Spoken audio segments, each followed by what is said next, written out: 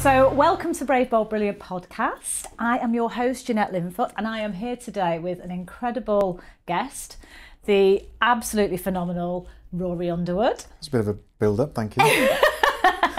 You're welcome. I should say Rory Underwood MBE, by the way. So Rory's going to tell us all about his journey, so I'm not going to steal his thunder, but needless to say, just some of the key kind of headlines that I've picked up from the conversation we've had, and also just reading about your illustrious career. So, you know, obviously former RAF flight lieutenant, England's highest ever try scorer, and now in your current world of entrepreneurism and business, the founder and director of your fantastic company Wingman, which helps businesses fulfill their true potential and creating high performing teams. Very good. So welcome, Rory. Thank you very much. Excellent. So I think a great place to start, I mean, a lot of people are going to know you anyway from certainly your career in rugby. Yeah. But there's so much more to Rory Underwood than just the rugby, although that is fantastic in itself. So I think a cool place to go really would be if you wouldn't mind telling us about your journey, where life started for you. Crikey. It's a long journey now, at the age I'm at. Born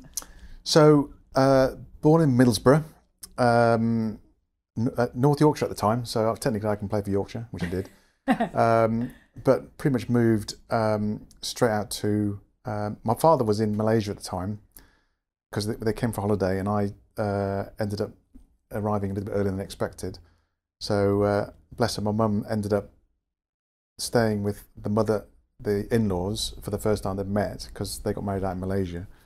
Having never met them for the first 3-6 weeks, something like that of my life, until I was old enough to then go and fly back. So my dad didn't see me till I was about 3 or 4 or whatever. Wow.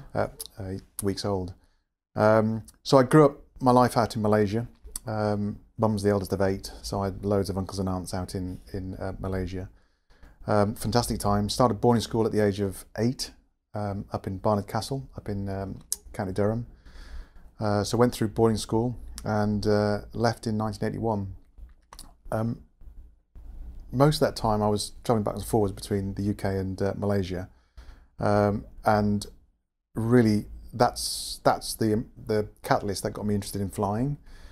I always wanted to see what's it like out the front of the aircraft. You know, you look out the side and all you see is this small little hole, and you see the terminals go past and nothing much else. I said, what's it like out the front? You know, the runway and taking off and stuff. So I got my interest in flying, and at school I joined the Combined Cadet Force, and I joined the Air Force section, and got into that flying side through there. I wasn't the cleverest from an academic point of view.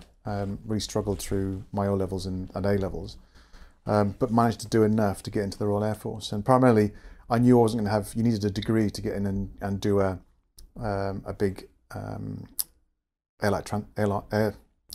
air transport pilot's license for the big, you know, flying for British OAC or those in those days, and British Airways and whoever. And I knew I wasn't going to be able to do that, so that's it. I went down the Air Force line. I mean, there's one catchphrase, was it the well, you can't do a loop-the-loop in a jumbo jet, was one of them, was one of the remember catch lines. But I sort of got sucked into the Air Force, you know, the whole Air Force recruitment stuff that was going on. They appealed to me, and I wanted to join the Air Force. And so when I left school, I applied for the Air Force. It took me a couple of times to get in, but I got in, and I started officer training in 1983. In the meantime, I'd been playing rugby, and by the end of school, I'd got recognised in the county area for Durham, but never got quite any further for Durham schoolboys under 18s. The following year was when it all suddenly kicked off, when I got picked up by Durham County to play for them, the senior side at the age of 18. So the first, literally, was September after I left school. Then I got picked up by England Colts. So I played for England Colts in the 19s. At the end of the season, I got picked up by the England 23s, and I went on a... This is amateur rugby for you. I went on a week's tour to Italy. We left on a Saturday and came back on the Sunday, I think it was. And we played Tuesday night, Thursday night, Saturday afternoon. Wow. And there's about 7 of us that played in all 3 games against Italy 23s, Italy B, and Italy, the full team. But it was a great experience. And then I changed my allegiance from Durham because I was obviously for Barney Castle School, playing at Middlesbrough Rugby Club at the time. But then I changed my allegiance the following year to Yorkshire. So I played for Yorkshire, played for England B, and then not long after that I ended up joining the Air Force in 1983. So I left Middlesbrough, moved down to East Midlands, which is where I am now. Went into officer training and was commissioned June 83. I started flying training at Cranwell on the Jet Provost, and through pilot training, through officer training, it was just concentrating. I was 4 months of officer training before I was graduated as a pilot, acting pilot officer. And obviously I couldn't do any rugby or whatever. Although saying that, I did play for the Air Force. The Air Force dragged me out of officer training to go and play for them in inter-services. But then when I started flying training in August, that's when I got the call from Leicester to say, we heard you should move down here, would you like to come and join us? So I went and joined Leicester Tigers, and that started my 14-year playing career with Leicester Tigers. So so then it all gets blurred into one now, because obviously I started my career of 18 years in the Royal Air Force in 83. I didn't leave till 2001. In 1984, literally, so the following year after I joined the Air Force, that's when I got picked up to play for England. So it all went barking mad. Just, you can imagine all the press having a winger who's a pilot and got a name of Rory. There was plenty of puns whizzing around about, you know, the flying winger and roaring down the wing and all sorts of different things. So that's when it all started. And of course, what people sometimes forget is they could remember me from my rugby days, but a lot of people sometimes think that I was being paid at the time, because people think of the game now being a professional game, as it is. Yes. But in those days it wasn't, because the game didn't turn professional until 1995. So during the 80s and early 90s, I described it to people, it says the best way of describing it is my job was flying jets in the Royal Air Force. My hobby was playing rugby, albeit a handful of times a year you played rugby for England at Twickenham. But I literally would play, you know, there's this picture of me running down the wing at Twickenham, and I say, yeah, I got paid 12p a mile for doing that. Expenses. So so the rugby career, you know, I finished my rugby career in 1999. I did 14 years at Tigers, did 2 years at Bedford before I eventually retired. And it was the advent of professional rugby came in 95, 96. By the time I got to 99, I'm getting older and slower, and people are getting fitter because they're training full time. So it was pretty much written in the stars. My flying career, I went through the flying training system and got as far as the Tornado, and did the start of the Tornado conversion unit. Unfortunately, during the course, I failed the course and was sent on to fly the Canberra. So I spent 6.5 years at Whitton flying the Canberra T-17 on 360 Squadron. So the spottos will want to, you know, they'll go and look it up or whatever. So flying in an ECM role. And then I transferred from 360 Squadron onto 100 Squadron, which is flying the Hawk. Hawk is the same aircraft as what the Red Arrows fly, so it's very similar, it's just not painted red. So I flew for them for 4.5 years. I then ended up doing a 3.5 year ground tour, so flying a desk, as we say. And I got involved in human factors training in the Royal Air Force then, and also as a station flight safety officer. And really that 3 years then was really a formative time that paved the way for me to do what I'm doing now. I got trained as a facilitator, I got trained in human factors training, and also in flight safety, obviously the flying version of health and safety. And that really sort of shaped my thinking around the whole context of human performance from a flying perspective, but how to apply it from a business perspective. And then I finished that tour, and then I finished my last 3 years flying the Domini out of Cranwell, which is why I ended up in this area again.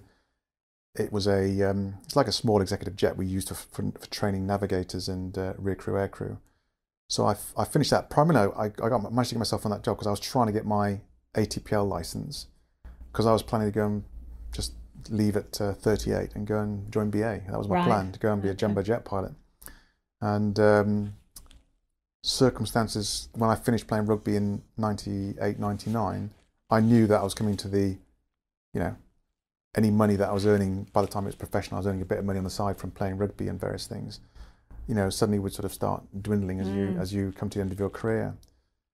Long story short, a couple of sort of reaching out and various things, I got speaking to a guy at the time who was CEO of Unipart, part of the Unipart empire, and we got talking about stuff, and I told him what I was thinking of doing, and he said, right, I want you to do a proposal for me. So I had a couple of people, friends of mine, who we were talking about doing something, and this came up, so we thought we'd give it a go. And suddenly, in the space of 4 months, we went from nothing to forming a company, putting some ideas together, putting a proposal together, and like, how do you write a proposal? How do you cost a proposal? How do you write a proposal?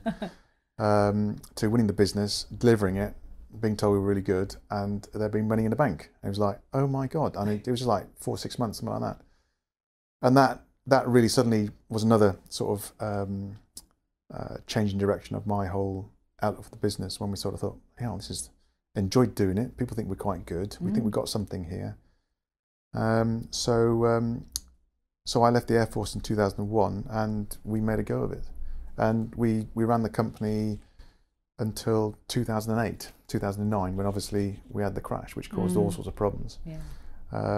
And I just decided at the time that it was probably a good time for me to decide to go on my own. So I decided to leave the business then and set up my own business, Wingman, as was. And so that's Wingman. We started in April of 2009. So we're coming up for, say, 11 years now. Wow, fantastic. Gosh, so I mean, really, when you look back over all that, that period, you've almost got three parts to your your career life, really, haven't you? Without a doubt, that the whole context of Wingman, where it came from, as people would understand, I was a winger on the pitch. Yeah. Wingman is obviously recognised in the flying parlance, watching Top Gun or whatever, and people recognise that what we're trying to help businesses with is like being their wingman. Yeah. So it's very much, there's a tripartite element to our business. So it's the flying world, the sport world, and business, definitely. And I think that's quite unique, because you often, I mean, we'll talk about this in a bit more detail around, sort of some of the lessons and learnings and applications that happen in the sporting world being applied to the business world, but to also have that military discipline and all of the rigour around that as well. That's quite a unique combination. I can't think of many people that have got that. No, I would just say it probably is unique. Yeah. To the extreme, to be a fast jet pilot, international sports person, team, obviously, and I've been doing consultancy 21, 22 years now. Yeah, no, it's fantastic. I mean, and this whole ethos of this podcast about being brave, bold, and brilliant is all about how people can achieve their full potential, fulfill their dreams. Yeah. And I thought it was interesting what you said earlier around when you were a little, a wee lad, thinking, oh gosh, I want to be at the front of the plane. What's it like to fly? Yeah. And sort of having that dream, if you like, at an early age, and then fulfilling that and getting to the absolute top of your game. I mean, obviously that sort of age, it was more of a curiosity than necessarily a dream of wanting to end up being a pilot per se. But it was that curiosity that sort of driven that sort of initial thought that sort of built to what it was later on. Yeah. And you talked about your sort of earlier life in terms of family, and your sort of your background with your father and your mother, and I guess your dad being away from home quite a lot, and you were between Malaysia and the UK. How do you think that influenced kind of your life and sort of where you are today, or did it not really influence you? Well, without doubt, my mother's the biggest influence. Most people know my mother. She's probably more as famous as I am. My brother are. My father, it's interesting, because when I reflect back, because my father died when I was 18. Right. Yeah. So for the first, most of my life, except for the first 7-8 years, then we were living in Malaysia. So we were just a typical family expat family living out in Malaysia. But once I started boarding school, obviously for 3 schools, I was there, and then I came back for holidays, and then it was work, so we'd have the holiday. So it was relatively normal. But then when eventually he was moved back to the UK, sort of 77 and 78, and 3-4 years later on he died. Yeah. So I suppose you could argue my formative years, he was away a lot. Like most either expats or military type people can find, the parents being away a lot. And so my mum was the biggest influence, without a doubt, on that. And where I look at it, my mum's been a fantastic supporter. She's always, as people know from the videos of her jumping up and down in the stands, but, my dad was the real out and out sports nut. I mean, he was a football coach and all that sort of stuff. And living out in Malaysia and in the tropics, and we used to play football. Whatever daylight, we were out there kicking the ball around in the garden. Yeah. I knew nothing about rugby until I was 11. I'd never played rugby until I was 11. And for him to have missed out, he died literally the Sunday after I got my first cap for England Colts. So I played for England Colts against the French youth on the Saturday down at Portsmouth. And they came out to watch, and they saw me get my cap in the dinner, and he died on the Sunday night. So he saw me get some sort of recognition of national, which was fantastic. But for him to miss out, for somebody who was so big into sport, the next 20 years of what I achieved in playing for England the Lions. Yeah. I mean, that's a real shame. It really is. Yeah, gosh, I mean, you're incredibly proud, clearly. Yeah, of course, you'd like to think so. Yeah. And you like to think he's obviously up there looking down. So. Yeah, yeah. And playing with your brother Tony, because I was thinking about this on the drive, and I was thinking, well, gosh, to have two really successful rugby players in the family, is it nature, is it nurture? You start asking all of these kind of questions. And how was it playing together then with Tony? Well, it's interesting because there's four of us in the family, and so I'm the oldest, but Tony's the number 3. So there's a 6-year gap between us. Okay. Yeah. So we never played at school because I was upper 6 and he was first year. Yeah. So we never crossed paths at school. My number 2 brother, we played rugby at school, but Gary was he was okay at rugby, but never got to the same heights. He was never quite as quick as myself and Tony, but he was a much better with hand-eye coordination type stuff. So squash, tennis, cricket. He was really outstanding. He became a tennis coach and stuff like that. So that tended to be more his sport. And he played rugby. He played rugby around the Nottingham area. He played because he went to Nottingham Trent Polytechnic, and he played for Nottingham Twos a few times and for Paviers. But it wasn't through Tony came through, and then Tony went to Leicester University. So actually, he went to the university that I was playing for. Yeah. So so he went there. He obviously joined Tigers, and we started playing together. At Tigers. And so, to be honest with you, it's like it became the norm. He was just playing with me at Tigers, and he was being very successful, and a good Leicester Tigers side at side. So it wasn't long before, because I played my first game for England in 1984. He played his first game for England in 92. So I was coming to the end of my career, and he came through. So from 92 to 96, when I eventually retired, we played most of that time together during the time. But then actually eventually I retired from England, and then he had another 2-3 years of in and out with that. So I think I should know this. I should know it. I think so. We played only 18 games together. Right. Which is still quite great. Yeah, yeah. But it's like anything else. It is great playing with your brother, without a doubt. You got him on the team, you got him on the tours and stuff. But on the pitch, it's interesting. I've had this question a lot, and it's not. I'm not sitting there thinking, "Oh my God, I'm playing with my brother." He's another teammate. Yeah. Okay. Albeit he is your brother. Yes. So it's that sort of context. But having 2 of us playing, and of course, Mum was obviously very chuffed. Yeah. Absolutely. I mean, she's uber proud. And then when you were playing, and obviously, British Lions, England, Leicester, I'd imagine the atmosphere and the motivation being quite different in each of those. You're playing for those 3, but or were there similarities? No, motivation. I mean, from my perspective, it's at that sort of level. When you're playing at that high level, you're trying to strive to be the best you can be. Okay. Yeah. You could argue when you sometimes the biggest problem I think you tend to find with people who end up getting so high is when you start going to play for your club or for other sort of so playing for the Air Force or anything like that. Sometimes you've got to be very careful you don't end up just taking that too easy and relaxing from the other thing. And so that's half the challenge. Going out to Twickenham in front of 65,000 people, if you're not motivated, you shouldn't be playing. Yeah. If you put your British Lions jersey on, you're going out in front of a Eden Park in front of 40,000 people at New Zealand or in Australia, then if you're not motivated, you're not in the right sport. No, absolutely. Well, phenomenal to have had all of those opportunities. Yeah. I mean, it's been great. I've had, I think from my first tour was 87, my last tour was 95. So for 8-9 years, I think I was away every summer on tour, all bar 1 or 2. And the longest one was the Lions in 89, which was just under 10 weeks. Yeah. So I mean that's a big commitment, isn't it? You know, on a personal side. And as well. the Air Force, you know, brilliant, outstanding, great supporters of me throughout that time. Without, you know, they were fantastic. Allowed me the time off and didn't put any pressure on me. It was brilliant. Well, I was going to actually, that was going to be one of my questions, was how the hell did you manage being, well, I guess, full time in the RAF and playing at the same time? Well, but as I said to you, it wasn't. Yeah, the thing was, it wasn't full time. So, you know, you basically worked and you fit your training around it. So in those days, training at Leicester was a Monday and Tuesday nights, Monday and Thursday nights. I eventually went to Tuesdays and Thursday nights. And when I went to play for the Air Force, obviously the Air Force, played for England, whatever. What it boiled down to was the powers that be in the Air Force recognised they had something that was beneficial. So they paved the way. Whenever I went to a squadron or a station, they were made very clear, you know, who was there and how to make, you know, not make it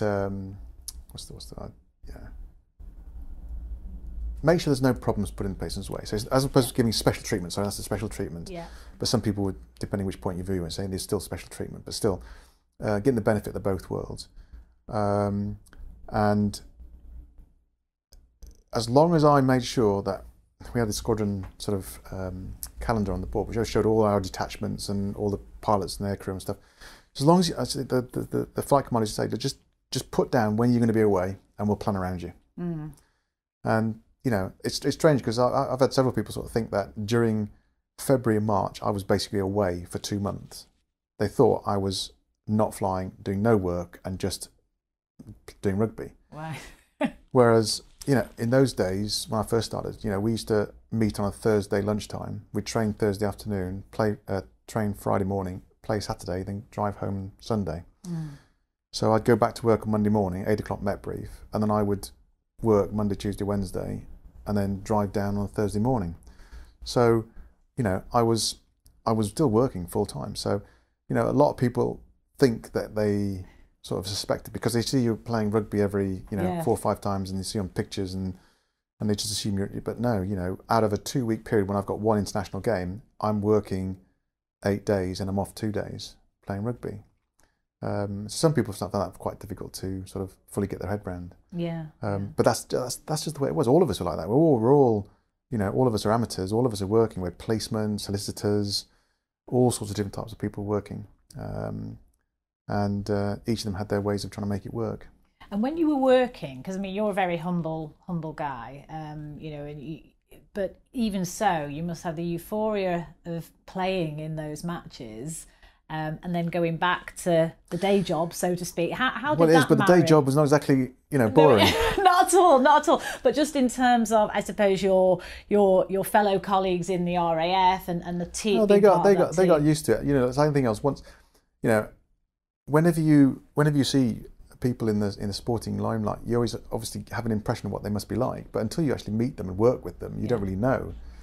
And of course, they just know me as, you know, a pilot on the squadron. And I get busy on a weekend, and there's a bit of banter about, because you get the sort of, you know, you get some Welsh people in the squadron, or Scottish or whatever, and there's a bit of banter out the 6 nations or 5 nations, as was in those days. And various things. And then I come in one day, I've got a scratch on my head, or, you know, I've got scrapes all over. But it is the same with any other job. You know, anybody that's ever worked and they've had people in their business who've played sport at highest level, it's just the same. They walk back in, it's just Jeff who, you know, plays whatever on a Saturday. But it's, to be honest with you, I think for me that's one of the things that made it easier, that you come back down to it.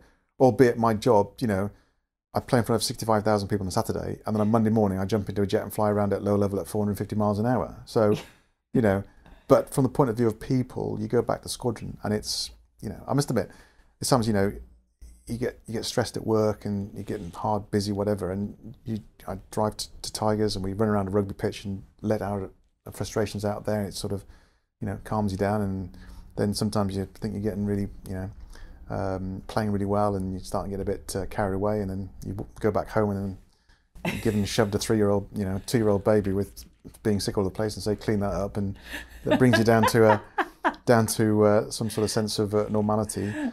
and it's sort of a bit of a cycle. So having the three different parts of my life, actually, in some ways, I utilize that in a way of trying to balance the whole sort of mental as well as physical side of things, of trying to keep myself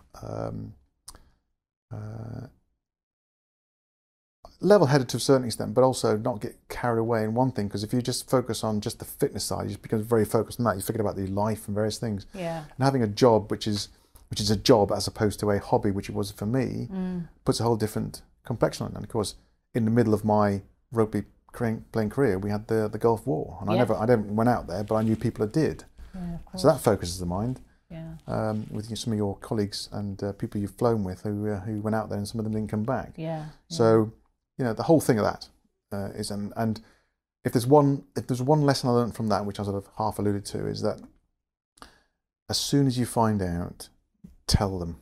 So as soon as you knew you were having to go away, tell them. As soon as you couldn't do that because of this, tell them. So part of communication from that, and it applies 100% with my relationship with my dear beloved wife, is as soon as you know something, tell them. Because if you hold on to it and do it later, it will be 10 times worse. Yeah, yeah. But from a business and trying to get the balance, because obviously trying to balance the whole context of flying with the rugby and with family life, you had to be constantly, ahead of the game. So you had to let people know what was going on. Yeah, so work on the basis of no surprises. Yeah. Yeah, I think definitely. that even if it's bad news, just get it out definitely. there. Get out of the way. Yeah. Yeah, absolutely. I mean, and there's so many, I think there's so many people striving for the elusive balance, right? Whether you're a working mum or whatever, or you're like in your situation where you were, balancing sort of, I suppose, three aspects of your life at any one time, really. But you touched on mindset, where you're talking about your sort of mental approach to things as well as the physical approach. How important has that been then for you, and how does that sort of play out in today's world for you as well? I think it's one of those things that, unless you go and degree and proper look into it, we're not experts in it, but obviously we're all doing it in some way, shape or form, and you don't realise sometimes how much you are doing or not doing. Yeah. I think from my, mother's Oriental genes, I've got that slight fatalistic sort of element to my sort of psyche, and I've always been an optimist with a small percentage of pessimism. So I'm always looking at the bright side, but always trying to be ready for when it goes wrong. Yeah. I'm relatively phlegmatic. I sometimes wonder whether I'm getting less as I'm getting older. Some people would say, there are times people wish they just would like to stick a grenade up my bum and whatever. And I don't know whether that, and it's not meant to be a cool exterior, it's just as each of us, we all in our own ways have our own personalities, etc. And I don't know. I suppose I've always had a sense of confidence about being able to at least try things and do things. I'm not a massive risk taker, but I think some people look at me and look at what I've done in my life and go, "Oh my God, yes, you have," which is then obviously quite an interesting quandary or paradox to sort of try and get your head round. I look at the fact that I left the military, didn't go into flying, but decided to start my own business. Suddenly, Wendy was not still looking after kids and various things, so it was still a major challenge. It might not work or whatever. To then deciding to leave that company and start again 11 years ago. It's to think that I set off from those two sort of things. For some people in the business world, it just happened, but some people have just been in the same situation for a long time and don't even think about it. So I don't know. I'm in the world that I'm in the old consultancy and like you are, there's elements of you could argue, have some form of amateur psychology about us because of what we have to help, people that we talk to in our working life. But as to whether I fully understand how it works with me is a fascinating one. It's like anything else. There are things that you do, you look back and regret that you've done. There's lessons you've learned. There's lessons you haven't learned, and it's just because some people look at you and think you've been you're such a successful person. You've done flying, you've done rugby, you've had 2 companies, you know. But I think all of us would acknowledge for every successful person, there have been hundreds of mistakes were made along the way. Yeah.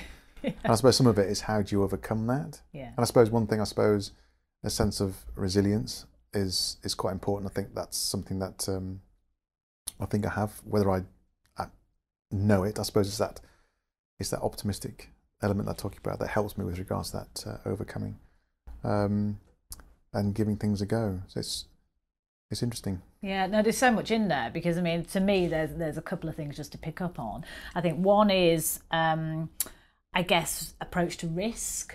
You know, because clearly you've been in risky profession, flying, and sort of just pushing yourself to the edge of the limits, really, in terms of whether it's flying or playing rugby or starting new businesses. So I guess your appetite for risk is probably higher than most, even if it's not a conscious decision. Yeah, no, it's a really interesting one, because if you take, I mean, when I was in the military and flying, you know, you get trained up, the risk becomes, it's like anything else.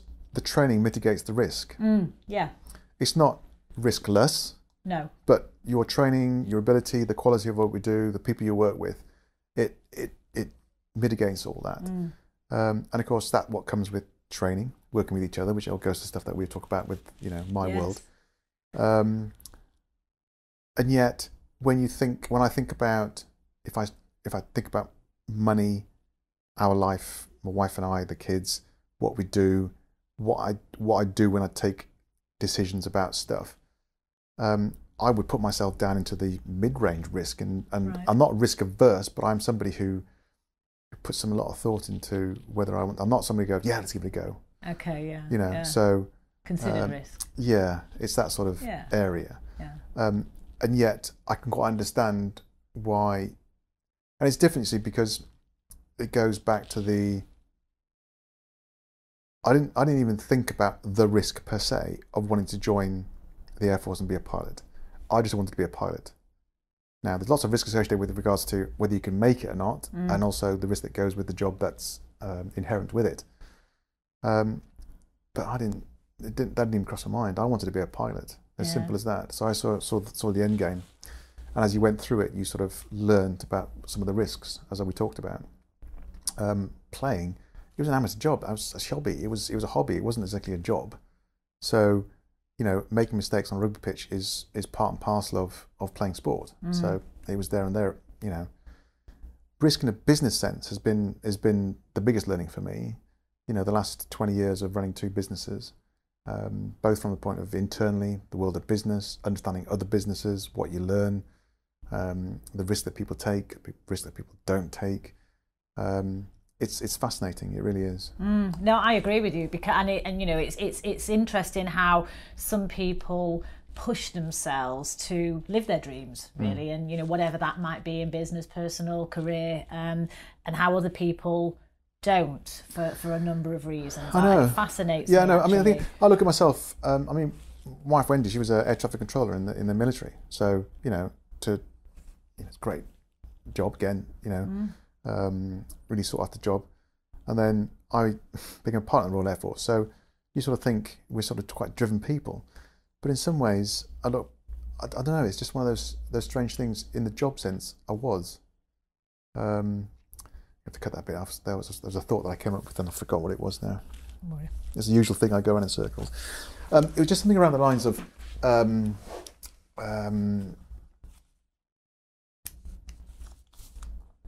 I've lost that thought. Don't worry. We'll cut. That comes with old age. We were talking about sort of, I suppose, taking risks, pushing yourself, you know, into to achieve your full potential, and how some people do, some people don't. Right. Sorry, that's what I can think of. So yeah, the thing with taking a risk, it's like I made a conscious decision that, you know, as much as I want to be successful in business life, I wasn't going to live to work. Yeah. So, you know, if I had to, you know, I'd work late or work weekends or whatever, but it wasn't my first default choice. with our work, we go around the country, we stay in hotels and we stay overnight, that sort of stuff. That's part and parcel with it. And with rugby and Air Force, you're away from home anyway. So that's not a problem. But when I see some people who will work 20 hours a day or whatever, or 7 days a week, and drive the business successfully and unsuccessfully, you know, that's not me. So it's interesting when you talk about drive, when you see some people who will, you know, drive that way in trying to create success for the business. But I've been somebody who's very much tried to, a part of that, I think that's thinking comes from me, from the balance of my life with the Air Force and with family life. I can remember one of the first person I remember talking to about getting work-life balance, and one person who will remain nameless, who we both know, he hated that expression because he thought that it meant 50-50. Yeah, and of course, when you really want to go somewhere, it's not. Yeah, it'll tend to be whatever. Because he was taking it literally with regards to, of course, balance. What the balance means is that whatever you're putting into both things the scales, is it could be 80-20, but both sides are happy with it. Yeah. So your family life is okay and your work life is okay. Yeah. If it needs to be 50-50, it needs to be 50-50, as opposed to the inference is balanced life it's got to be half and half. Yeah, yeah. So that was a fascinating, and interpretations, because that's what, you know, people interpret things in different ways. Yeah, yeah. But it's that whole yeah, you know, when I'm here and I get towards nearly 5 o'clock and I go, it's nothing really important to do that things tomorrow, I'll go home. Yeah, you know, there's no whereas I know I'm trying to get a proposal off and I'm trying to finish it off, I'll work to whatever hours I need to work to get it finished off, and get it off, because I said I would get it to them the next day. And that comes from my military background. If I say I'm going to get something to somebody by such and such, you do. I do. Yeah. Or at least if I can't, I let people know that I can't. Yeah, yeah. That comes from my military training. Yeah, definitely. and I think that's absolutely spot on. I mean, for me, I think it's a lot about being fully present in the moment.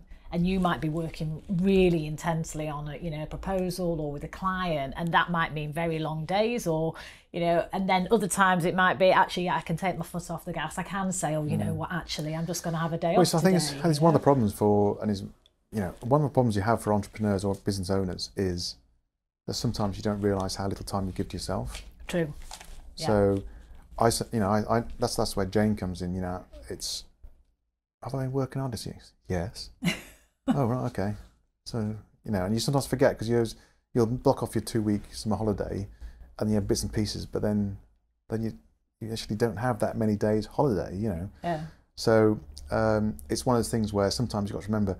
I mean, my godfather says to me, I work for the worst person in the world as a self-employed director, because you don't pay yourself enough and you don't give yourself enough time off. So it's this that thing. You recognise that. Yeah. So, but it's one of those things to sometimes forget. You need, you still find a way to make sure your staff do, but you need it as well. And sometimes I have to say, right, okay, I'll block off, some time off to get. Even if it's just going to sit at home watching Sky movies or whatever, at least you just downtime with your brain. Well, you'll know that from training, won't you, as well? Yeah, even from your sporting from days. Physical as well as a mental point of view. Absolutely, yeah. Definitely. But I suppose it's light and shade, isn't there? You can't have light without dark. It's yin and yang. But it goes back to just balancing, because for some people you'd argue that they can do more of that than this, but some people they're less than that. So yeah, it's trying to manage it, as you said, individually for what works for you. Yeah. Let's talk about the business side of things then, Rory, if we may, because obviously you made that jump out of sport RAF into becoming an entrepreneur, and that happened really fast for you with that first business that you set up, and here you are today again with a really successful business, Wingman, which you obviously seem very passionate about. So just talk us through the business, kind of what it's all about, what you're trying to achieve with Wingman, and just give us a flavour, really, because I think it's, from what you've told me, there's so much value in here for people listening in terms of that will resonate for them personally, either with their own business or to get some ideas in terms of how you might even be able to help them, for example. But I think it's a great concept you've got. Well, I mean, it all started because I was asked to do loads and loads of keynote speeches during the 90s when I was still playing. And as much as it's very well paid, you just speak for half an hour, 45 minutes, whatever, and you get paid, a decent chunk of money. I didn't find it as fulfilling or enjoyable. I get people coming to me and say they really enjoyed it or whatever, but I had it described to me, it's like a Chinese meal, you know, enjoy it at the time, but within 2 hours you're hungry again. And you know, you get a handful of people that come enjoy it, and of course there's the whole, some people argue the whole sort of another sportsman doing another speech, another, you know, I'm not a rugby international team, I'm just trying to run my team in my thing. And so for some people that it didn't, you know, sometimes it doesn't quite sit with people that could take it as comfortably. And when I went to the human factors realm, this suddenly opened up a whole different way of looking at it, because before it was like team, you know, rugby, and how do I, and I talked about what my lessons I learned from the rugby pitch, but then suddenly this whole avenue opened up of human factors, which started getting me, because we talked about decision making, effective comms, and situational awareness. And it really opened my mind around looking at it from a different perspective about the way us as human beings perform and how we're good and bad at it, and how fundamentally we will make mistakes because we are human. Yeah. It's people think that it's a strange quirk or it's something wrong that you make mistakes. No, we are human. We will make mistakes. And so that really brought my mind, and that's what sort of started the idea about, okay, so we can go from it being just doing a speech to okay, well, we can elongate that and try and get more into the sort of bread and butter about it, and try and really understand and get under the skin of how we can help people to do things rather than just me spouting. It's just that, and it's sort of the early days of me trying to get, because it's what's passionate for me. You know, the rapport, the relationship I have with clients is as important as, you know, the final. Obviously, you want them to gain the success out of it. So, you know, for me, mutually beneficial relationships is paramount to this sort of thing. You know, I haven't quite got to that stage yet, but you might have to beat this out. But there's, I remember phrasing, you know, I want to get a stage where I got this fucking money, where actually we don't like you, we don't work with you, so I don't want your money. Yeah. And you know, you can afford not to take the money.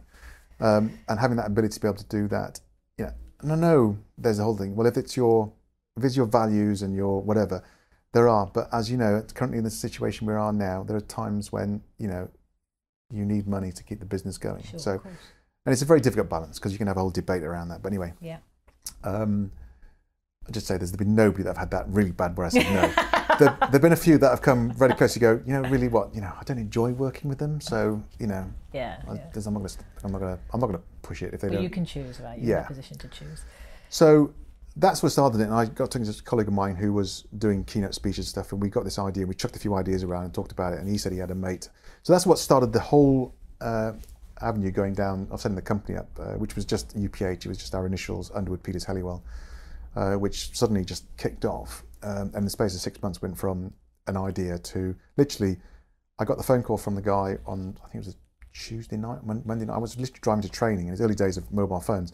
I got a phone call from him saying, oh, that idea, yeah, can you do me a proposal for 2.5 days for my team of 10, my senior management team? Yeah, sure. So I rang John up and said, got this idea for me. And so the following Thursday, his friend drove up from Portsmouth, he drove up from London, I drove down from my place.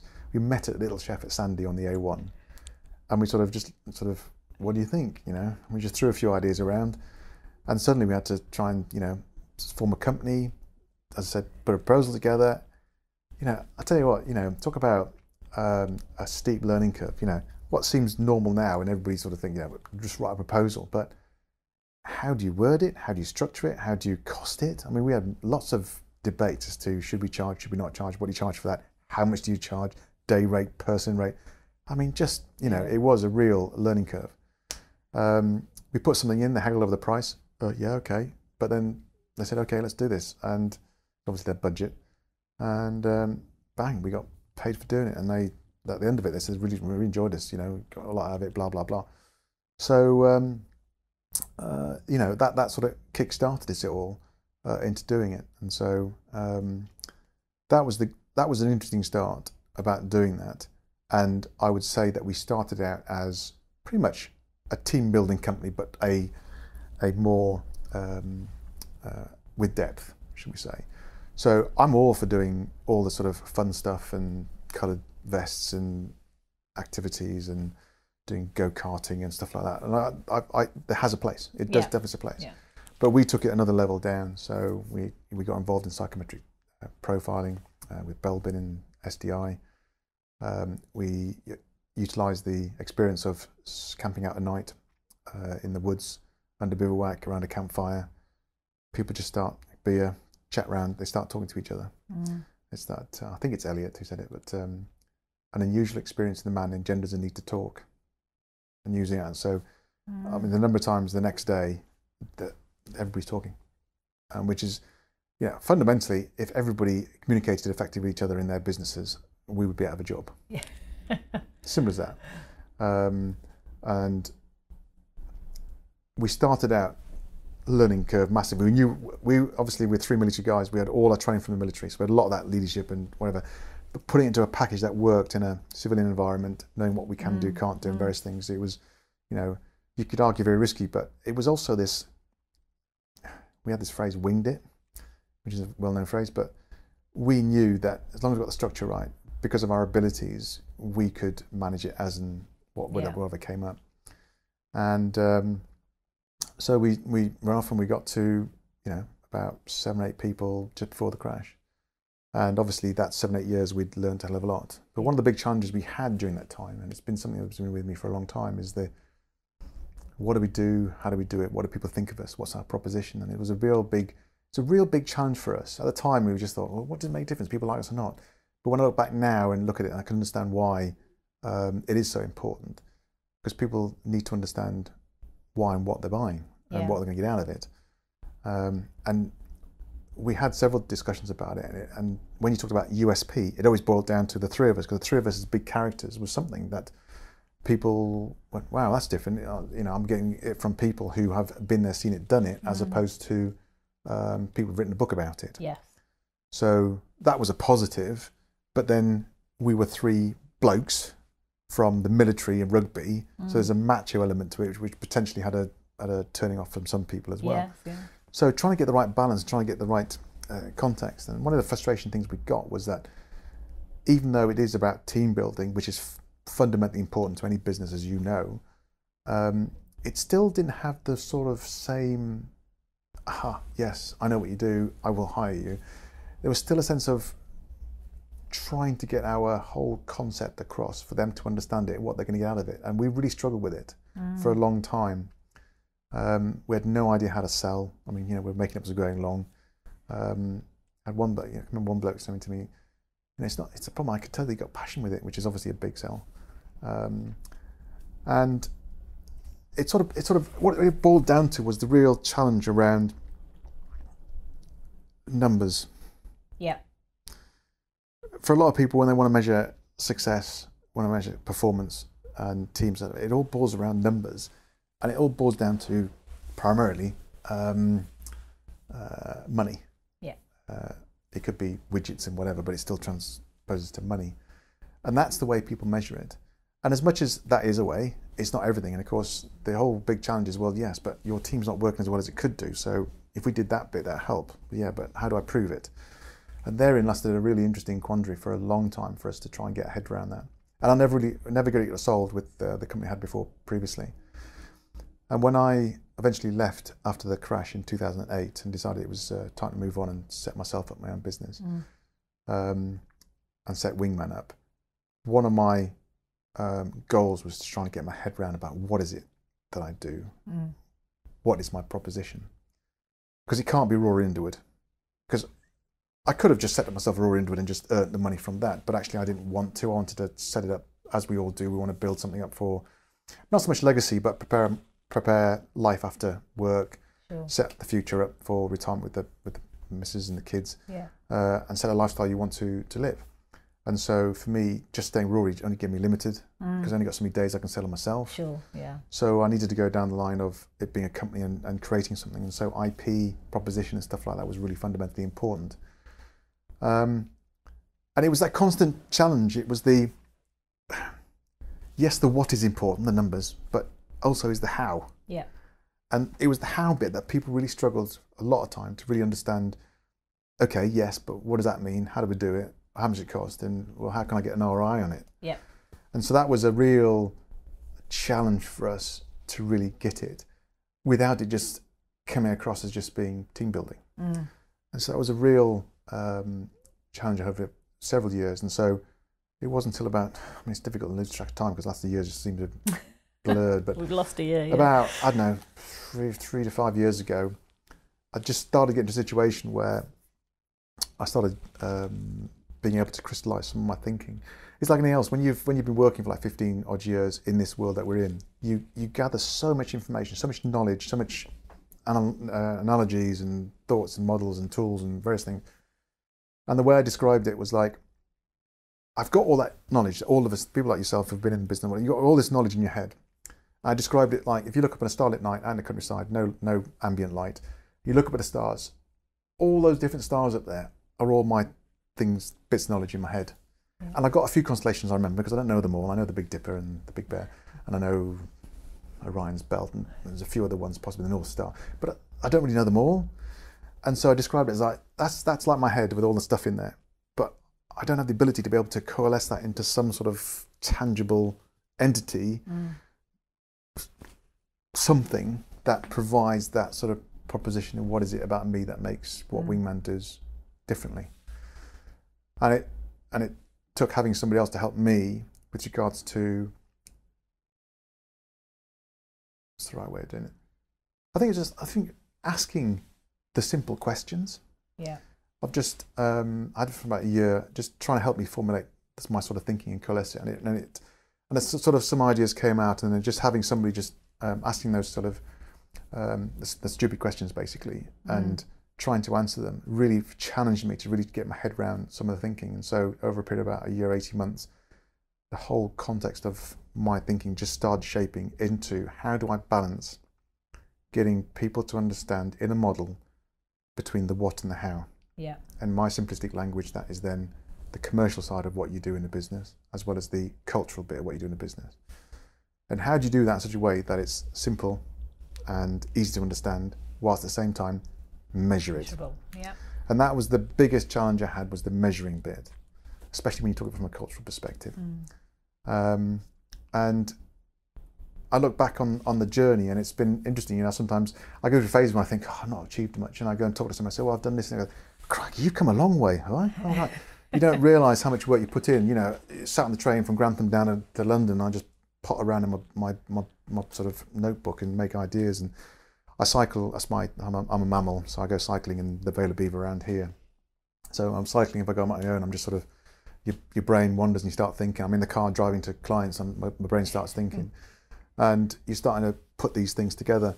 And you know, so sometimes I think like, I don't have the ability to do it. Well, I've got the ability to do it like then. It takes time. It takes a lot. It's not something that can happen in like a week. It'll happen over a month, and you know, and iterations and various things. But eventually we got there, and it was interesting because asking the silly questions. One of the things that really struck a chord with me while I was going through the whole process was, I don't know where I came across it, but a phrase: if you can't describe something that's complicated simply, then you don't fully understand it, really, really resonated with me. And so when this other guy would ask me some of the stupid questions, partly because he didn't understand, and partly because, as I explain now, is that I just get frustrated. Well, I've just explained that. I've already said that. I sort of go, no. If they're having to ask the question, then I obviously haven't described it well enough. And so going through that process really took me through a process myself of trying to understand what I'm doing and constantly revisiting it. So it was invaluable. And now I've created that model to the extent that it's now becoming a vocabulary and structure that I use when I go and talk to people about what I do, and when we're talking about what their challenges are, whatever, which is, for me, speaks volumes about how powerful it is and what it's there to do. So that's been a fascinating, interesting journey, and for me, in the last 5 years, has suddenly changed everything from the point of view of just being a Rory Underwood company now to being Wingman, who was started by Rory Underwood. Because now I've got the stuff that I've created is stuff that I don't have to do. Yeah. So it's enabled the company now to be able to grow because I can scale up because it doesn't require me to do it. Yeah. I can train other people to do it. Yeah. And that is something that's going to be that's a game changer for us as a small business, which is very frustrating because we were going to launch it big time last year. Yeah. And so obviously it's been pushed to the right quite a lot, which in some ways means that at the moment we're obviously working and surviving, but also using whatever time we have as well at finessing all the bits. Yeah, so you'll be ready to kind of come out the blocks fast when the Yeah. time is right. I mean, there's so much value in here, you know, if from a business point of view, whether someone listening is kind of got their own business and they're trying to grapple with, well, what is our proposition? Why would someone, you know, pay for our services or products? I think, you know, what you've just described there in terms of the whole process you went through of just trying to really crystallize it. Yeah. I think a lot of people, a lot of small business owners and founders will absolutely resonate with what you're saying, but having a really clear proposition that you can absolutely articulate. It is when we're servicing. I mean, the biggest problem because we're a service industry, part of the service sector. It's not so tangible. Yeah, if I was building widgets, easy. Yeah. That's a widget. It'll cost this. Yeah. This is the benefit. And trying to do that from a more ethereal point of view, conceptual point of view, from what we're trying to do, is way much harder. And of course, you're striving to. There's lots of people, like there's consultants all over the country. Yeah. So how do you differentiate from all of us? Why do people, you know, think they should go with X rather than Y? So that's the biggest challenge. And I think in some ways, there's two things. A, it's been the facing towards customer to try and get business, I think, is important. Secondly, I think it's also internally from understanding yourself as a company, what you're about. Because if you don't understand that, then it doesn't help you trying to understand to create your identity and your the whole context of what you're about. And so that's why it's fundamentally important. That's why it's been much more crystal clear. There's no doubt I felt a much greater sense of direction with my company since I got that sorted out the last 3, 4, 5 years. Definitely. Well, I think clarity of purpose is absolutely fundamental, isn't it? Whether it's from a business point of view, you know, what is your business all about? Or for yourself in your life and what you want to achieve, you know, what do you want to be known for? You know, why are you here? Why are you here on this planet? You know, and there's some big questions there, aren't there? That's gone a bit very deep all of a sudden. It has gone very deep all of a sudden, and I didn't mean it to. But I think you're absolutely right. Unless you have that clarity, and some people never get it, or some people get it really quickly, and other people grapple with it over time. And sometimes I think it comes with a bit of maturity and age, and that, you know, that you think about these things probably more as you get older or as you mature your business. I think half the problem is that, as well, any person who starts a business from scratch, you go through the phase where everybody just dives in and you just do what you need to do. You just do what you need to do to generate the business to start going. And it goes back to the bit we talked about before, where sometimes you don't give yourself enough time to think. And therein lies it's a sort of self-fulfilling prophecy that you'll never have enough time to do that sort of stuff. So in some ways, that is half the problem. And you could argue the more successful you are, the less time you're going to have. Well, in fact, the less successful you are, the less time you're going to have, because you're going to spend more time trying to save the company or whatever. So it is a very difficult thing. That's why, in some ways, the discipline of trying to create that time, you know, it's not something that I purposely do. It's not as if I set myself, you know, for some people who just work from an office and they just have no time, it's like, you know, program yourself an hour's slot in your diary, actually put it in there as a you know, me time, and then nobody can get on there. That's you're doing something proactive about it. Whereas for me, I don't actually do that because there's no need, because I have time when I know I'm on a bike on my own, when I'm in the car a lot, traveling or whatever. I do have lots of time. I do know that I've got spare time when I can do some of that reflection type stuff, and that is very important to do that. I think also for me, I can do some of that stuff myself, but I do value, and it's part of me being I am a team person. I prefer having people around me, so I do prefer having those sort of discussions with other people as well. Yeah, and a point you made earlier, Rory, was around, you know, the gentleman that helped you articulate this by asking the simple questions, and arguably they're the most powerful questions sometimes, aren't they? You know, but actually having someone sort of facilitate that for you was clearly quite. I think part of it was because of where we started. I don't think he realised what he was doing. Half of it was he was just trying to understand in his own mind.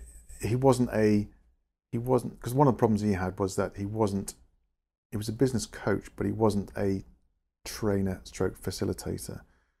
So, you know, not quite understanding the difference between coaching and facilitating would be a challenge for him. So it was things like that, and saying, okay, that's just really good. So can you do a program like that? Yeah. Okay, how long would it take to create it? What? A 6-day program? Well, it's not going to happen overnight, you know. Had no concept of how you write a program, how you create a program, and the substance that goes with it. So, and that was a frustrating thing at times, but other times it was part and parcel of the process of going through, of trying to, it wasn't a case of defending against him, it was getting myself to understand, well, do I understand it? Yeah. Because if he doesn't, well, why would anybody else understand it? Yeah. So I wouldn't say it was by default, but it was one of those things that it sort of, it all worked. It was almost a byproduct of him building his understanding. Yeah, no, I get you. But I guess you know, for me, I think I know from my own career, I've had different people at different times that have really supported me, either overtly or you know, sort of in the background, you know, mentors, coaches. Can be a compassionate friend, or you know, someone that sponsors your career in the business, for example, you know. And I think those people you spend time around, it's absolutely critical. I go cycling every weekend, if not more, depending on the weather. Currently it's a bit icy at the moment.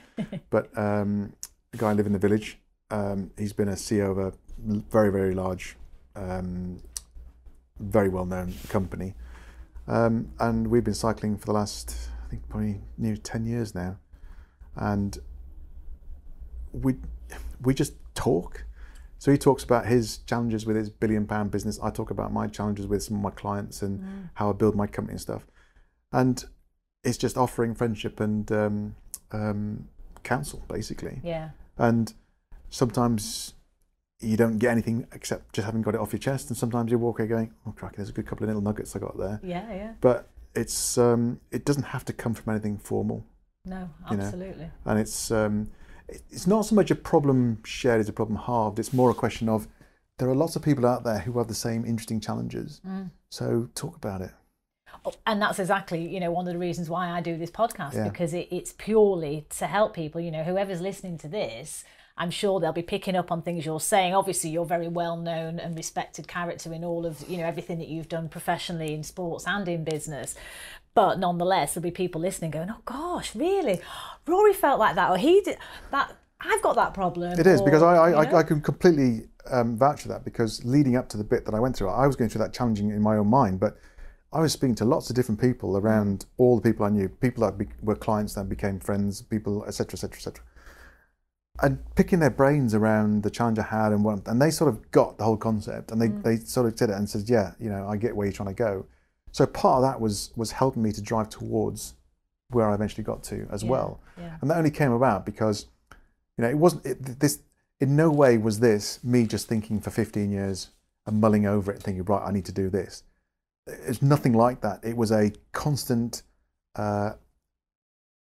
evolution of ups and downs and left and rights and speaking to people and you know, lots of blind alleys and false dawns and all sorts of different things till eventually you get there. Yeah. Now, there are some people that will go, bang, first 6 months, this is my idea, this is what we're doing, and it's very crystal clear. And in some ways, I'm very envious of those people.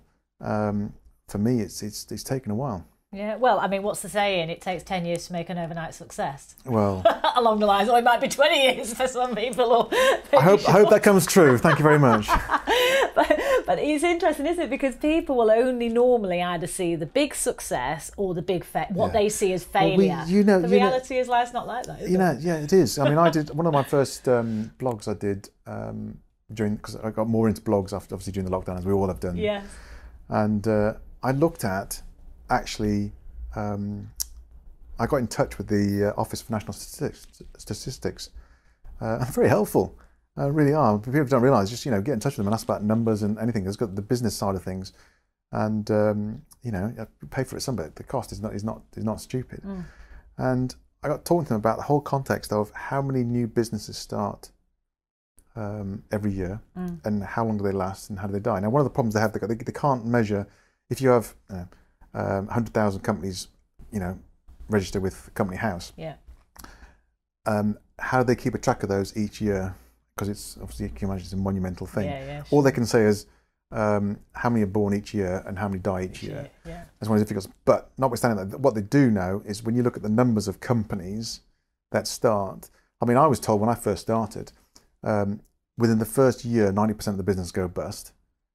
And in the second year, the next 90% of that lot go bust, which is like, oh my God. When you talk about taking risk, you sort of think, what am I doing? Yeah. And so, the fact I've run 2 businesses and got to where we've got to, at the end of the day, I can feel very proud of what we have achieved in doing that. But when you look at the number of businesses that go through that early stage of trying to get through from the micro to small and get to the medium sector, it's fraught with lots of carnage for a variety of reasons. And so it's a well-trodden path, but it's also a it's swings and roundabouts is the way they make it or not. Well, yeah, and I guess your sporting career as well must have helped with that to a certain degree, because when you don't win a game, you lose a game, you're going to learn from that, aren't you? How you're going to address things in training or whatever, and it's the same in business, isn't it? Failure isn't failure, it's learning, isn't it? And life really. Another phrase, you like my phrase, and so another quote. That's a quote. I don't know where I got it from. The only mistake you'll ever make is one you never learn from. Oh, that's perfect, isn't it?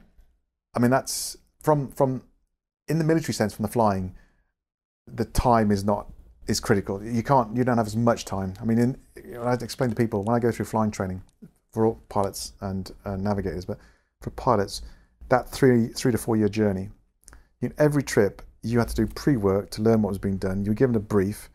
You were expected to go and fly it. Some of it was being told you, but you had to have a rough idea what was going on. You had to try and apply the skill, and then you finished, you debriefed, you try and take on the lessons. The next trip, you weren't doing the stuff we just done, they expect you to know that, so you're doing the next bit of things. So you're actually, for 3 to 4 years you're constantly be given stuff, and there's a rate. And I take the one at Cranwell, that's 150 hours, 160 hours. You had about 5 or 7 hours flex, they called it. So if there's any problems, you made mistakes, you only had about 7 hours, which is 7 trips, roughly a trip's an hour, to be able to catch up if you need to do any remedial work. There's not much flex in the system. There's a bit with regards to weather and stuff, because you get airborne and the weather's not good enough and you land and you've wasted a trip. But you have to keep at a certain pace, and if you don't, you drop off and you fail the course.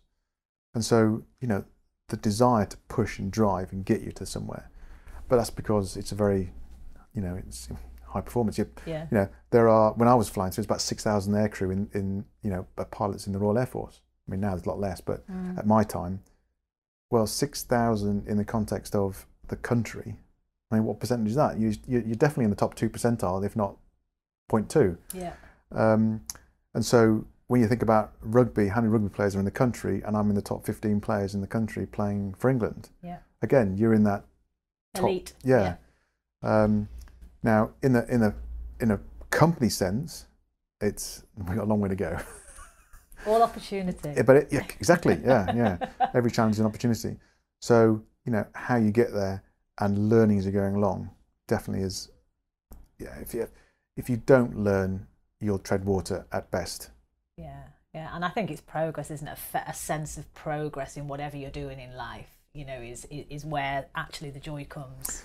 Well, because it just feels like you're achieving something. You're either growing, you're moving forward, you're generating more new people. I mean, as I said this to people when I talk about, people that start a business will suddenly go, "Oh, business, working hard." He goes, "How many people I got? 35. Where'd they all come from?" And we did when was it? I think either beginning of last year or it was sort of the end of the year before, so the end of 2019, and decided to do a bit more of a glossy sort of brochure about us and various things, because we got the work that we'd done with the proposition. It gave us a bit more substance to put into it. And at the very back page, decided to do okay, who's in the business? And so we've got both people who are employed as well as associates. Had 8.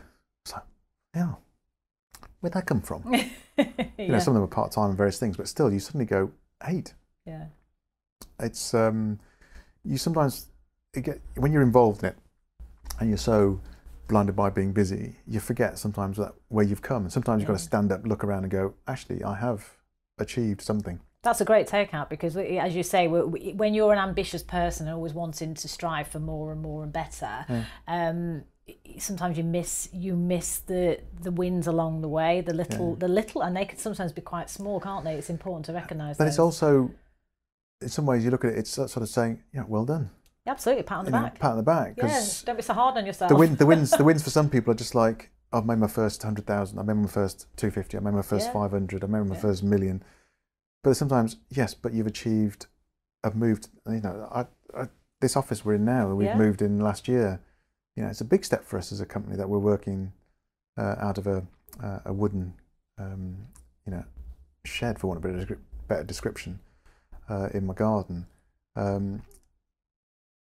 You know, I walk in this office and I feel a sense of pride whenever I walk in. Absolutely, rightly so. And it's interesting, because what you were talking about before was around scaling the business and how, you know, obviously you're the founder, you're the big name that everyone knows, but there's a limit. There's only so many hours in a day for you. So to have put the work in that you've done to create the model and a replicable, scalable model that then allows the business to grow, and for you, yes, okay, to still be there, you know, and absolutely core to the DNA, but without restricting it because of the limitation of just you as one individual. I think that's a key move, isn't it? I don't know what it was. It's just like, you know, when I first the business before, we just the three of us running, and I don't know. It's one thing we did this exercise about. Okay, how much will you be paid when you retire?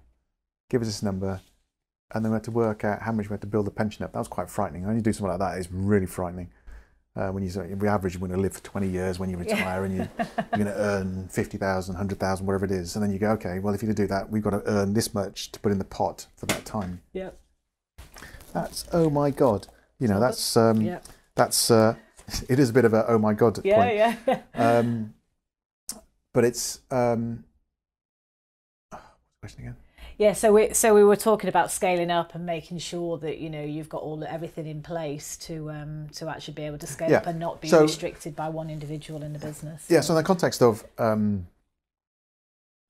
suppose for me retirement is not stop working and go and do crosswords and play golf and whatever and cycle lots.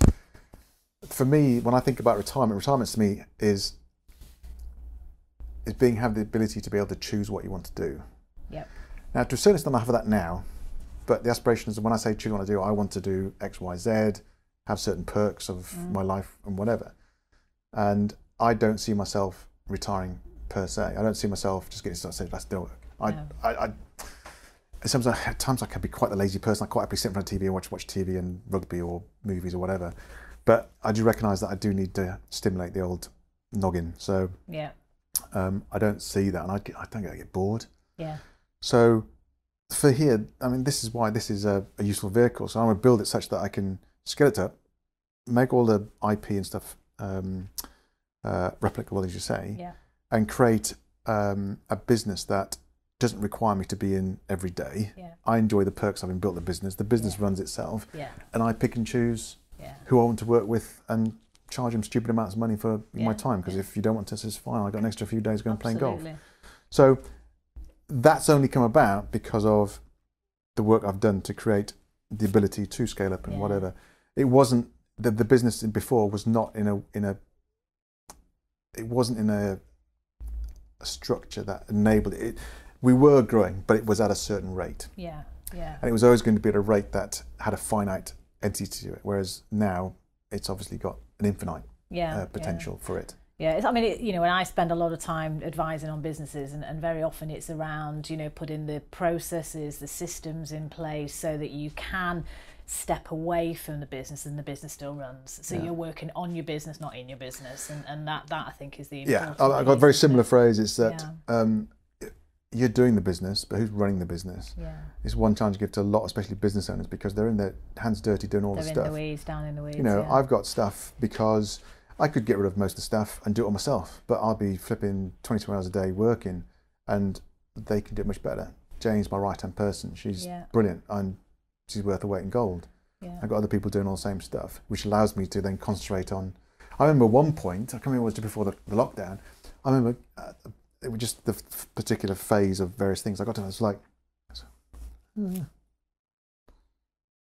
not sure whether I got to do something or something, but because I've got so and so doing this, and it's just like, and he's like, I can remember one particular point, which was one the afternoon. I was thinking, what am I going to do? And I had stuff to do, but it's like that strange sort of feeling of going, oh my God, am I out of a job? But it's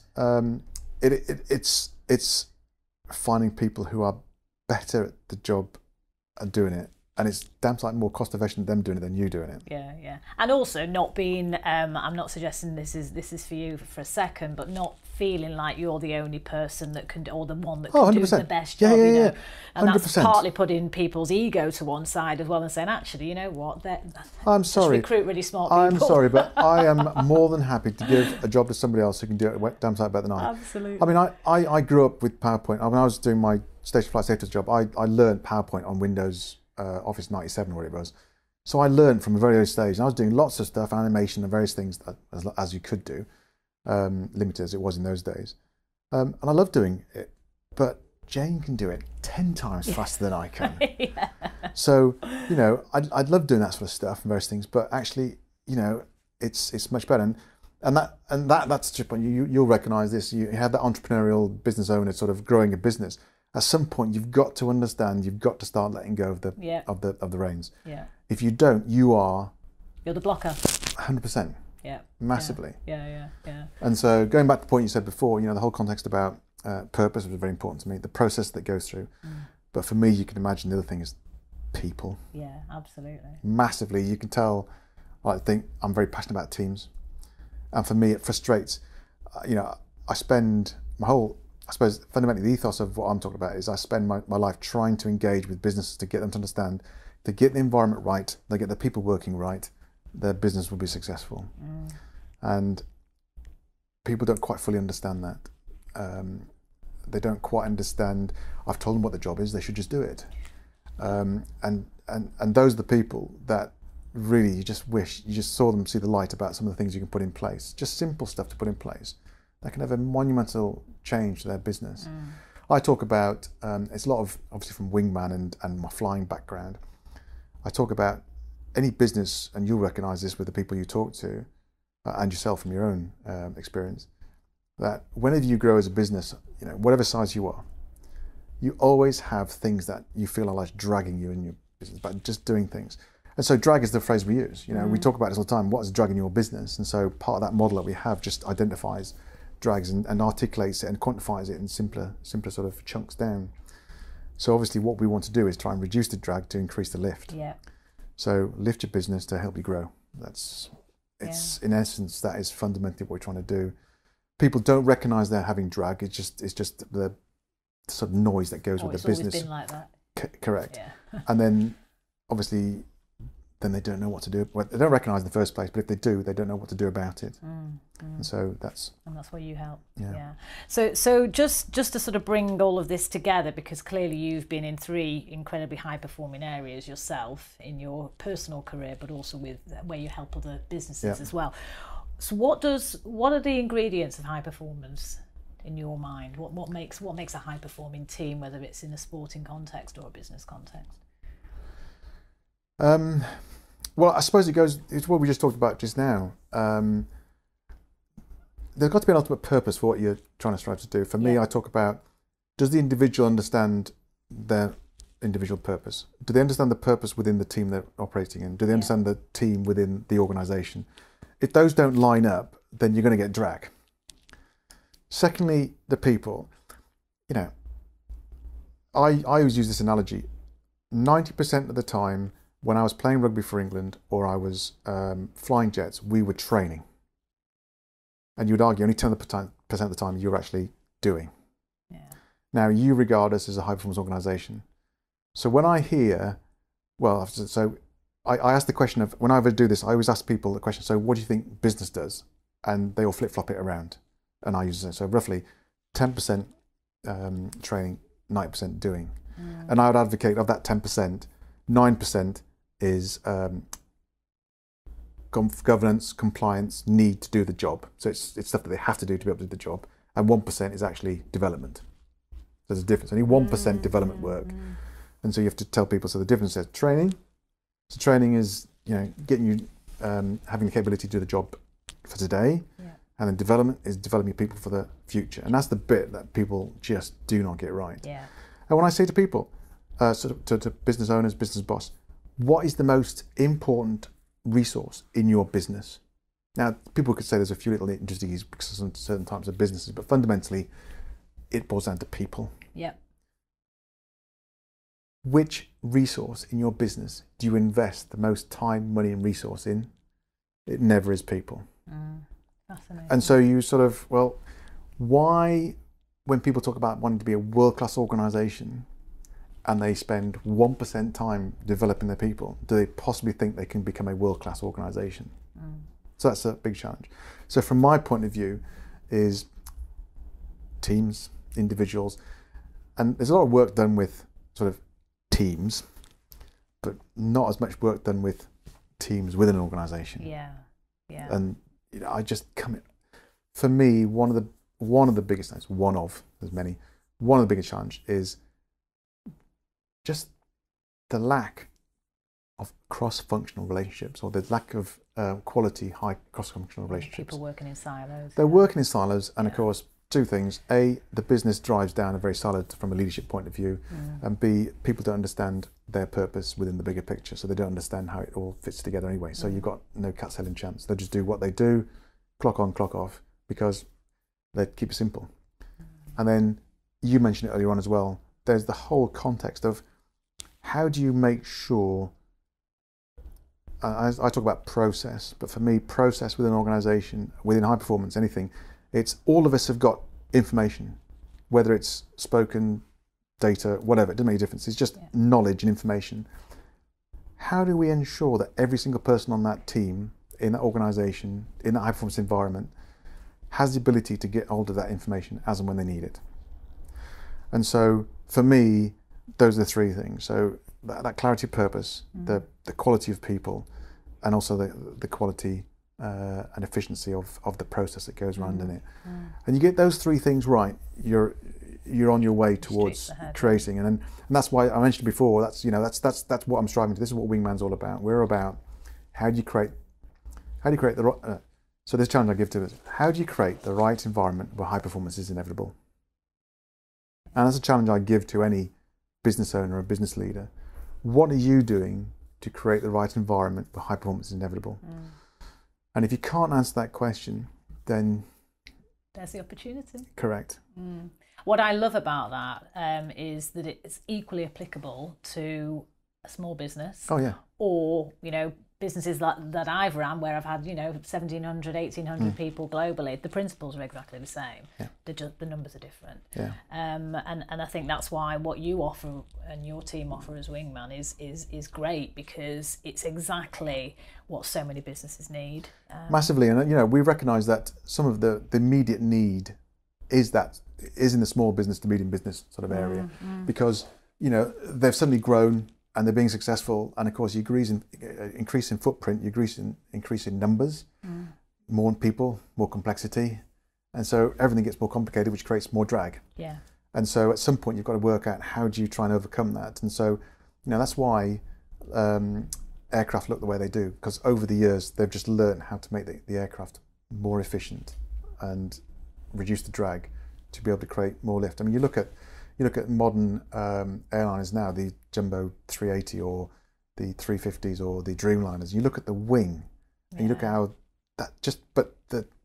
all the changes they've done to that wing to create the lift to be able to carry that massive sort of piece of equipment is incredible. Yeah. And it's not. And this is so there's a good analogy. So I would say that a lot of people just go, well, just put a bigger engine on it, so we'll go faster. Yeah, but that's just a lot of effort and energy for trying to achieve the same thing. Whereas if you work much more effectively with each other and create a much more sensible wing, you can get a smaller engine on it, less effort. So it's how do you? So that's our catchphrase. So this is a good plug. So how do you want to fly higher and faster with less effort? Hence the flying sort of link and all that sort of thing. Perfect. Well, I absolutely love that. So I have got a couple of final questions, if I may. Okay, go on. So, what would you say is the best piece of advice you've ever been given, or one of the best pieces of advice? Well, I've had so many. I mean, I've already mentioned some of my sayings, so pick any of those ones you want to.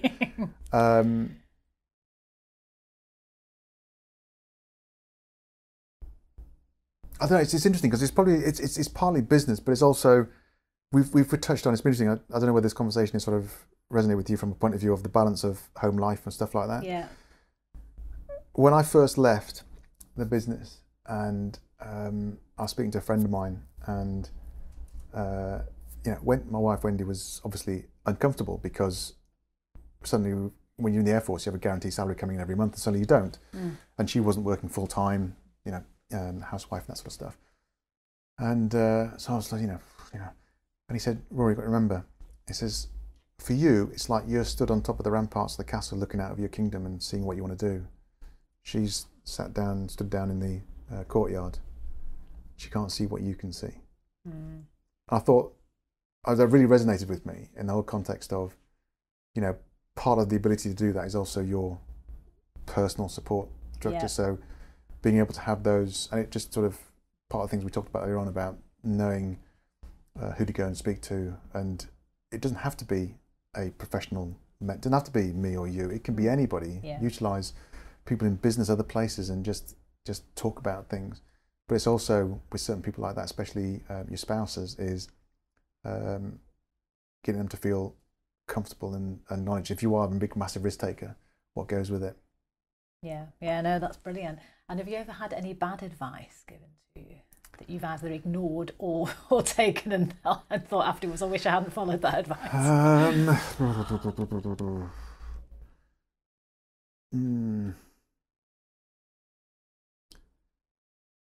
Not really, but it's interesting because the other sort of good advice I nearly said to you was one I was told very, very early in my playing career, when it was more about playing, was after each match we had a dinner at the Hilton, and you go there and they have all the Alaka-doos there, so all the old committee men and everything out there, and you've just played a rugby match that afternoon, you're knackered. And you say, oh, Underwood, you didn't do this, you need to do that, you should do this, you should think about doing this, and and this one guy came and says, how you get on? He wasn't as pushy, and I said, just listening to everybody talking. He says, yeah, well, just take one piece of advice. He said, you can listen to anybody, listen to anybody that wants to talk to you, but obviously you choose what you want to take. Yeah. And that was quite profound, because obviously you think everything, you take everything to heart, you think everything, let's just take, if anything you think, okay, that works for me, then use it. Because we all work differently. Just because somebody offers you advice doesn't mean that they understand everything about you, and it might not necessarily work for you. And so, sometimes it's just having the ability to be able to sort out the wheat from the chaff. Yeah, absolutely. No, that obviously stuck with you. That particular one has stuck with me a long time. And by Christ, I haven't necessarily got the wheat and the chaff sorted out all the time. However, you're aware of it. A work in progress. Yeah. So, final question: what does brave, bold, brilliant mean for you, Rory? Interesting. I had somebody who I know, who once was regarded as being a hero. And he said, I'm not a hero. I was in a situation that I basically had to survive. Whereas somebody who makes a conscious decision to do something that they wouldn't have normally done, that's somebody who's brave. For somebody who decides to put themselves in harm's way or in a difficult situation or at risk, not necessarily personal, as in health, that's when you start being brave and bold. The difficulty with the question is obviously just being brave and bold doesn't mean you're necessarily going to be brilliant.